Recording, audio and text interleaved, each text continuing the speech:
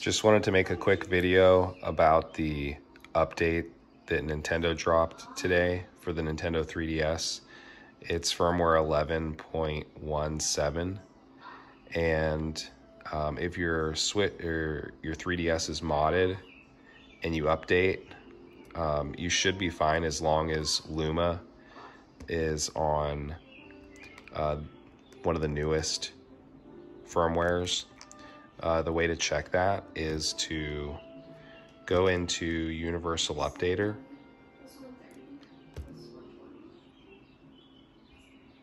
Or the way to update it is going to Universal Updater.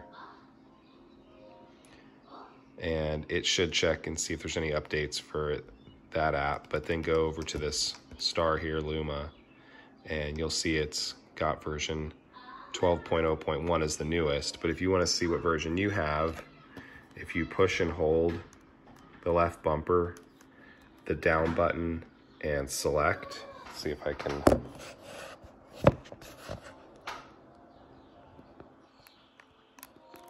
yeah, hold left bumper down on the D-pad and the select button, and it'll bring up Rosalina menu, which is tied to Luma, but it'll tell you what version you have here.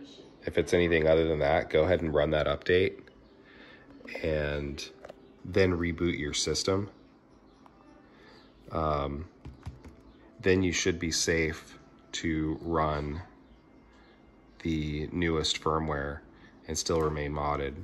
So I haven't updated this 3DS yet, so I'll show you that since I'm on the newest version of Luma, we can go ahead and update this system and the jailbreak will remain intact.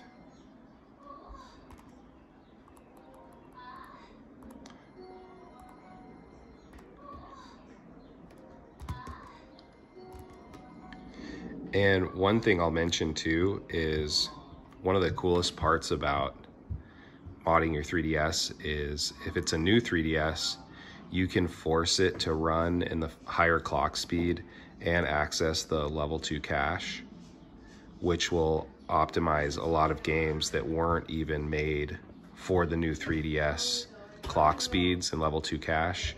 You'll get higher frame rates, faster loading times, and better stability in a lot of cases. Apparently there's a couple games that will crash. I haven't run into that yet, but it definitely makes it a much more enjoyable experience for things like Castlevania, which I thought was really fun.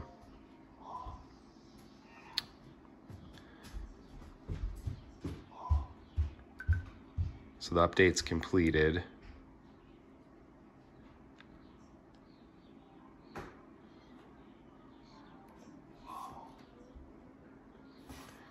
So we're back in here, and we'll just verify that the firmware did complete. So yeah, you can see we're on 11.17. And we'll go ahead and try and load up the Rosalina menu again with one hand here. Once it loads, let's see. Okay. So yeah, we're still modded. Everything works well. But so if you go down here to new 3DS menu, those are the options for the new 3DS. So you can disable level 2 cache or set clock rate. Now you can do this in the Rosalina menu. The only problem is you'll have to do it every time you go into a game or the main menu to reset those clock speeds. If you want to do it permanently, you power off. I'll show you how to do this. We're gonna enter the actual Luma settings. You want to hold select while you push the power button. Brings us in here. So you'll want to go up here to new 3DS, and you can see right here I have that box checked. By default it's over here on off, so you just want to go over here, push A, until everything's checked. So I'm just tapping the A button to toggle through until we get to clock level 2 and clock plus level 2 enabled by default. And then to save those settings and reboot, you just click the start button. And then it'll be system-wide by default.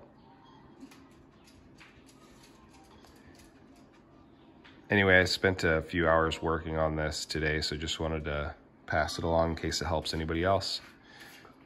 Peace.